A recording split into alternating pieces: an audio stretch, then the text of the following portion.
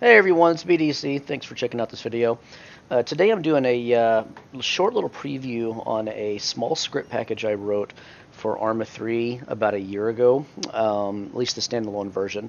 The original version of this I used in the core mission code of CO18 Resistance Plus, the long-term co-op mission, campaign mission I've been working on for several years now. And I use this as the back end for handling AI moving from server to headless clients and stuff like that. So this thing is called SCFramework, short for Server Client Framework, and what it does is it automatically moves AI from server that have been spawned on the server or spawned in via Zeus operators over to either specific headless clients or automatically to headless clients. It supports up to 6 headless clients, although I only have 3 connected on this mission right now, or on the server right now. It's Zeus compatible. I don't know if I already mentioned that or not. And it's got a couple of cool features. So this one's made for the server admins and not necessarily for the players. I'll do a demonstration here real quick. So I'm in Zeus, and I'm going to spawn in, let's see, not that, I'd rather do groups of guys instead. So let's do an HMG team, and let's spawn in some more garbage, blah, blah, blah, blah, blah, blah, stuff like that. Okay. Pressing F1 key, it's going to pull up a server FPS report. This is something that is done on the fly once every second. So I'm recording this video at a slightly higher resolution than I normally do, just so I can better show off this FPS report over here. This is something that would be configured for the admins, and it's in a small configuration file. In this package, there's I think 5 or 6 files off the top of my head. One of them is a configuration one where you can set up a couple of Zeus options, some of the automatic offloading numbers in there, variables like how many AI do you want to automatically offload to each headless client. There's also something called a specific AI table. So if you spawn different types of groups in, they can be flagged. And then they can go to specific headless clients. That's something I actually do in my larger resistance mission. But anyway, there's an option in here for auto transfer Zeus op. You'll see it over there, Zeus operator AI, and that's for if you've got a Zeus operator that is responsible for spawning in all of the bad guys on the map, let's say.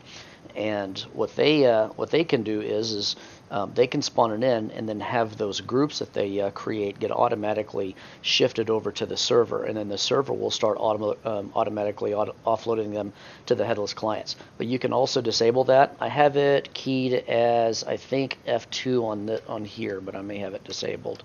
But anyway, yeah, I do have it disabled. It looks like you can configure that keystroke to whatever you want. You have to use the DIK codes on the Arma 3 wiki as a reference to find the key code that you want to use. But basically, you can disable that, and then you can have as a Zeus operator, you can spawn all those things in, and then when you've set all your waypoints and you've set all the whatever you want to do with it, then you can re-enable it, and then however many seconds later, which is also configured on the server end, it will start moving everything over to the server and then subsequently to headless clients. So the idea behind this ultimately is server and therefore client performance, because in Arma 3 the player client's game FPS seems to be tied fairly directly to server performance, and the main one being the server FPS, and that's the guy at the top of this server headless client FPS report. I don't know if you guys can see it clearly or not, but the challenge in Arma 3 is being able to manage larger scale amounts of AI in battle. If we want to do large scale AI battles with a lot of people, then the challenge is trying to get the server to be as efficient as possible. And one way to do that is to offload a lot of that CPU stuff to headless clients. And the way I normally set mine up is I do a batch file, and I'll have however many headless clients I'm going to run. It's usually either 2 or 3, and I'll set them to individual cores on the server, one of the server CPUs I have, and then I'll start the server executable 10 seconds later. And so basically one of those server CPUs that I use that's reserved for gaming, each core will be a headless client and then a server process. So it's a better way of getting better CPU and memory load distribution, if you will. So a quick demonstration. I've got these guys right here. Actually, let me start with some new guys instead. So I'll get out of this and I will re-enable the automatic thing. I guess F2 is tied to something else, so another key may have to be used. I'm just doing this for test purposes. So the auto transfer Zeus op AI option is re-enabled, and it is set to move AI over automatically in 10 seconds. This is just a demonstration. Normally you'd set it for 30 seconds to allow a Zeus operator, if they wanted to use this feature, to set waypoints and tasks and things like that before the stuff gets sent to the server, and then they lose control of it. So let's see here. What do we have? We'll pop down some infantry groups. How about a bunch of weapon squad guys? Okay, and I'll copy them. Paste some more there. And we'll just get a ton of these dudes out here. And we'll see how it runs. How about a recon team? And maybe, how about mechanized infantry for, where's it? There we go. I'll just do that. Okay, we'll come back out of here and look at the top right at the FPS report, and you'll see the numbers start to shifting. So on the bottom right, locally owned groups, O Alpha 32, okay, it just got transferred to the server. It's on a 10-second timer.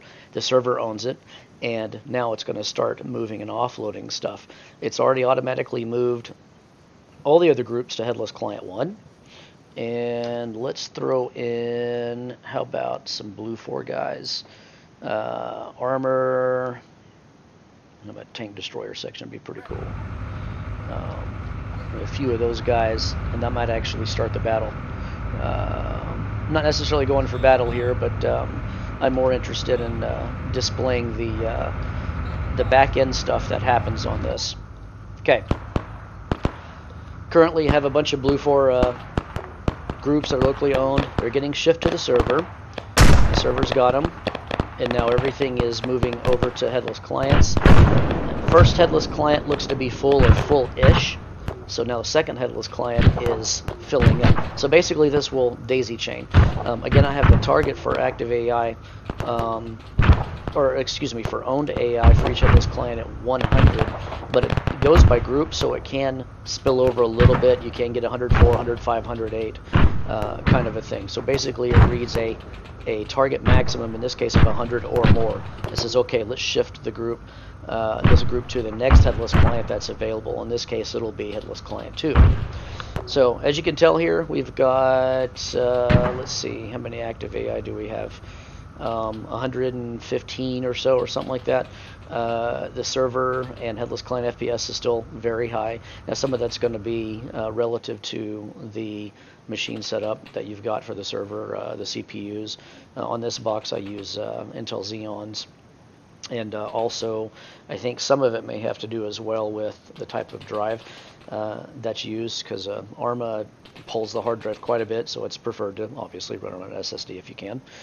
But anywho, that's basically it. It's pretty simple. It's very configurable. There's quite a bit of stuff you can do on it. And basically that's I think that's it. So if you like the video, hit the like button and hit that subscribe. I'll be putting new content up all the time. And hope you guys have a good day. Thank you for your time.